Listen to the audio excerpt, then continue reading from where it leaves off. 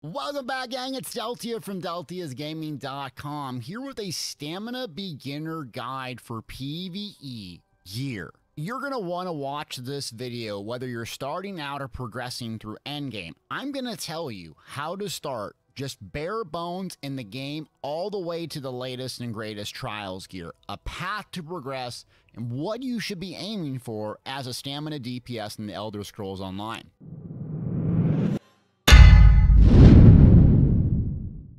So ironically, when we're talking about stamina DPS, there's a very important choice that really doesn't pertain to magic, and that's the weapon types you use. So in general, you have a couple of different options. Typically, stamina plays melee due to the gear and or weapon choices and their damage. Almost everyone uses a bow as a back bar weapon. Primary reason you're going to use it is Arrow Barrage does very well, or the other morph Endless Hail as a single target and AoE ability.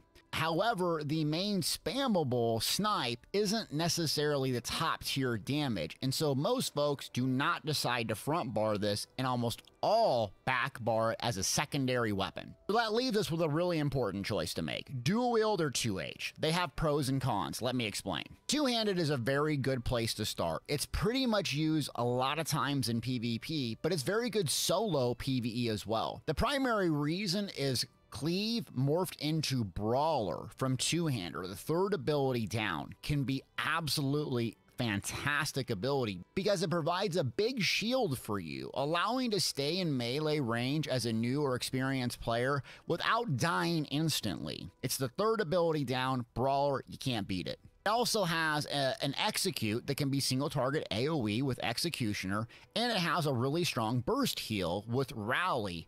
The ultimate is lacking a little bit, and the passives in two-handed are really set up for PvP.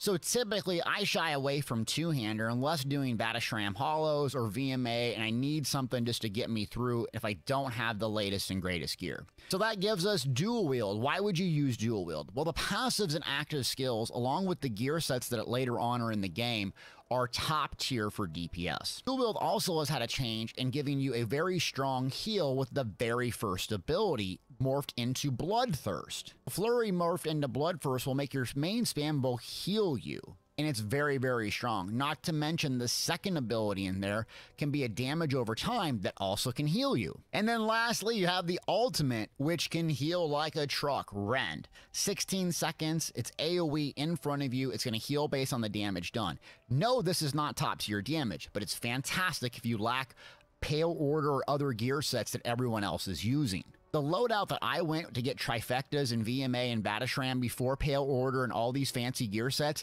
was dual wield bow. Because of this reason, I use Rend, I use Bloodthirst, and other skills and or abilities to help me get by until I got that latest and greatest gear.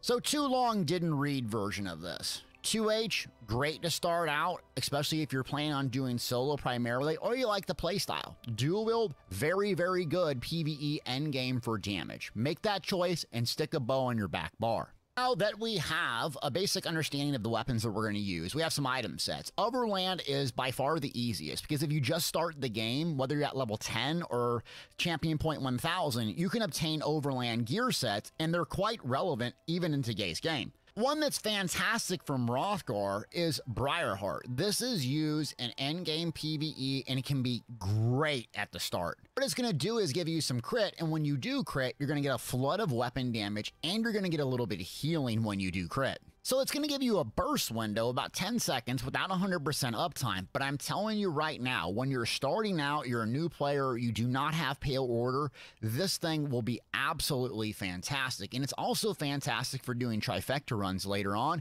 and even the latest and greatest dungeons. Briarheart from Hrothgar, considering it a must priority out the gate. Now, if you're watching this, I'm going to consider that you might not have a crafter, and if you do not have a crafter and you're not able to get a basic set of craftable gear, the bare bones minimum I would pair with Briarheart is Witchman's. What this is going to do is when you use an ultimate, it's kind of give you like a battle roar from the Dragon Knight. It's going to give you a flood of resources, including health. That's primarily what you struggle on with Stam builds up front. is resource sustain and healing, where magic can just use a shield and rely on that. Stamina has a rough go, specifically with resource sustain unless your class kit has it, or big burst healings. Witchman's is from the Rift and really pairs well with Briarheart because you're going to be constantly using ultimates, you're going to be constantly critting, and you're going to be able to heal, resource sustain, and stay in the fight. And that leaves the weapons. So you're a 2 5-piece, I would go with agility weapons. Very, very cheap to get. You can get this in Imperial City, you can get this on Trader, or in the Dungeon Finders. This 2-piece is going to be active only, but it's going to give you a lot of max stamina, which is going to add to your damage and or healing. So 5 Witchmans, couple of agility, and 5 Briarheart is a great place to start. Now you've been playing for a while, you got some crafters. What I would consider doing is the baseline starter set is 5 Briarhearts with Hunding's Rage. This is a craftable set, and the 5-piece is going to give you weapon damage. It's a staple in most builds. The thing with stamina, though, is you're going to pair that with a Monster Helm. Monster Helms don't seem to be as strong with stamina just because they lack variety. So a couple different options in Monster Helm. If you want something for damage, Salines is a good fit. Salines comes from Salene's Web and can do really good damage and is also very good in PvP. Another good one for resource sustain and just overall survivability is, you know what, my favorite, Engine Guardian, comes from Darkshade Cavern and is very easy to get a hold of. And lastly, a simple set and forget set is Slime Crawl. This comes from Wayrest Sewers, and you're going to gain Minor Berserk at all times for having a 2-piece Monster Helm. This is not applicable or relevant for every single class, but if you don't know a place to start, this is just simply set it on, do more damage if you don't have the buff already, and a really nice one. After you get the overland sets, you're going to try to get a craftable set. You're going to try to get a Monster Helm. You're going to throw those on, so you'll have 2 5-pieces and you'll drop the weapon, and then you'll have a Monster Helm. This will get you by veteran dungeons for a very long time, but it's not going to be top tier trials and or top tier solo play. So solo play, what I highly recommend is Vicious Ophidian. This is the counter to False Gods for magic users. It's going to reduce the cost of your stamina abilities at all time when you kill an enemy. It's going to give you back stamina in Major Expedition. It makes you fast, it makes you survivable, and it makes you have a lot of resource sustain. So what I highly recommend for solo players is pairing Vicious Ophidian with Briarheart. This is fantastic in solo contexts like VMA, Batishram Hollows, or even just soloing veteran dungeons just because you want to do it. Let's say you're not able to get Vicious Ophidian because you don't like running trials, you don't have a group, and you're not able to collect that. No problem. Vengeance Leech is another really good set. This is obtained from PvP and only comes in a 3-piece. And what it does is it's going to give you some of the slice of what Vicious Ophidian does. When you kill an enemy, it's going to heal you and restore stamina and magic. It makes you very tanky. It's not going to have the damage as much as Vicious Ophidian. You're not going to have the mobility or reduced cost, but it can get you by, especially if you don't like trials. And while we're on the topic of solo, a point of contention is Pale Order. This is through the Mythic sets, and it's just absolutely fantastic. The downside of playing a stamina melee build is the majority of us don't have a main spammable that heals us, and or the optimal damage does not reward a main spammable that heals us. You're going to have to play in melee range, which is unforgiving in and of itself, especially solo, and you're also not going to have a main spammable as you progress later on that's optimal damage that heals you as well. So Pale Order fills those 2 gaps. It's kind of a pain to get a hold of, and if you don't like doing the mythics, I totally get it, because I don't either. But this thing will make a massive difference. Again, you don't have to use the 1-piece mythic. You can use a Monster Helm instead. If you do decide to use the Pale Order mythic, what you're going to do is drop the Monster Helm and just use 1 piece of Slime Crawl. So the optimal solo set that I run is 1-piece Slime Crawl, 1-piece Pale Order, 2 5-pieces, Vicious Ophidian, and Briarheart. That's going to get very, very high VMA, Batishram Hollow, and you're going to be super tanky and survivable.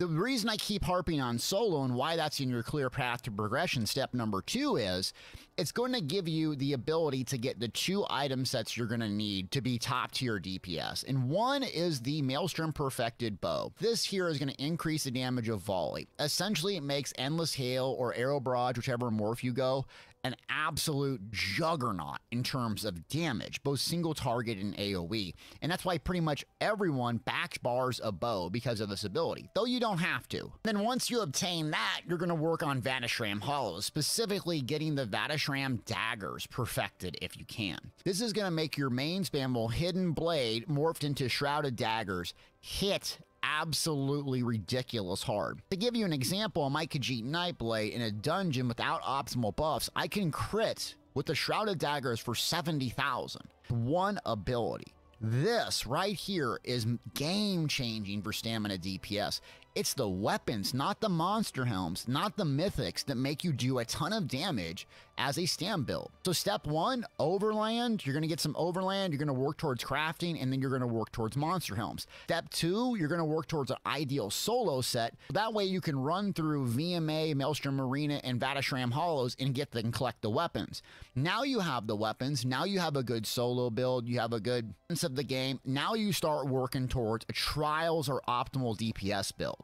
So with the trials or optimal DPS build, you're going to use your weapons and then 2 5-pieces and pretty much not use a monster helm and or a mythic because the weapons are so optimal. One really strong set is Togvens. This comes from Frostvault, and you can do normal to collect this. What it's going to do is ramp up your weapon critical, and at 10 stacks, it's going to give you minor force, a very important buff that you're going to run and need on your bar, typically provided by Barb Trap. Huge, absolutely fantastic 5-piece on you at all times. Another 5-piece that's fantastic is Kinraz, and this comes from Black Drake Villa. What this is going to do is, while doing lighter heavy attacks, it's going to build up stacks. Once you get 5 stacks, you're going to get major berserk at all times as long as you keep up the stacks, increasing your damage down by 10%. Not only that, it's going to provide everyone in a 12-meter radius minor berserk. That same thing that we get from Slime Crawl. It's that powerful. So those 2 5-pieces are what I highly recommend that almost everyone can use. And they're obtained in dungeons. You don't even have to do trials. If you wanted to get a really juicy trial set, you could always go with Relicans. What this is going to do is reward your lighter heavy attacks up to 10 stacks while you're light attack weaving and do a ton of damage. But the Togman Kindra setup can do just fine. You don't have to run trials if you don't want to. Other really good set that comes in heavy, so you might have to drop weapons for it, is Berserking Warrior. This is going to ramp up your weapon critical up to 10 stacks as well, so giving you a ton of critical. So again, to summarize, if you're just starting out, you're going to work on Overland because you don't need any traits to craft it. Priority is to get Briarheart. You can also buy that from the traders. Once you get Briarheart, you start doing some crafting, pair that with Hunding's Rage, and then start working on the monster helms. You can use agility in the meantime until you don't have the monster helms. The monster helm either for survivability or resource sustain depending on what you struggle with. You have those 2 5-pieces in a monster helm, then you work towards the solo arenas. You're going to either pick up Vicious Ophidian or Vengeance Leech to help you with those solo arenas. You also have the option of working on the mythics to get Pale Order or something like Deathdealer's Fade if you don't like running that. That's going to drastically improve your survivability, especially playing melee up close and by yourself. Once you get that done, then you're going to run through VMA over and over and over to get that bow. You're going to run through Vatashram Hollows to get the weapons. It does not have to be the perfected. You can just do the normal, but getting those weapons will be an absolute game changer. Once you're done with that, then start consider running Black Drake Villa or Frostvault for the 2 5-pieces. You're going to pair those 2 5-pieces with your weapons, and you're going to have a really strong stamina DPS build. Is this going to be the highest DPS build on planet Earth? Probably not. But it will get you by, and you'll be able to do almost all of the latest and greatest content in the Elder Scrolls Online. And once you start learning and hanging out with other people, you'll start gaining those trial set and take it to the next level. So gang, that is a stamina beginner's guide giving you step-by-step progression. I hope you got something out of this. If you want the tank and healer version of this or PvP version of this or something, please, please, please, please leave me a comment. I appreciate you all watching. Thanks to my Patreons. Believe it or not, this really helps me pump out the videos. So if you consider being a Patreon, I will be able to do a lot more videos and do a lot more things like this. So please consider, hit that subscribe like if you haven't already, and we'll see you next time. Thanks for watching.